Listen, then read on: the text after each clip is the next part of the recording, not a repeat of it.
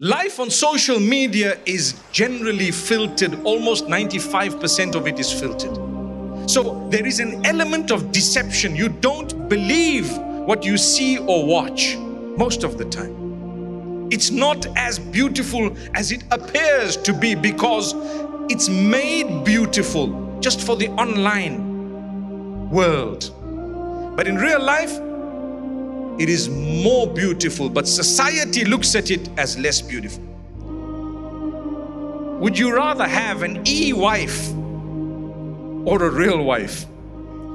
Would you rather have an e-husband or a real husband? I just coined that term now, but what it means, or what I'm sure you know what I'm trying to get at, you have someone who you marry, for example, virtually, never get to see them in real life, but you're married to someone and there they are just on your screen. Metaverse, by the way.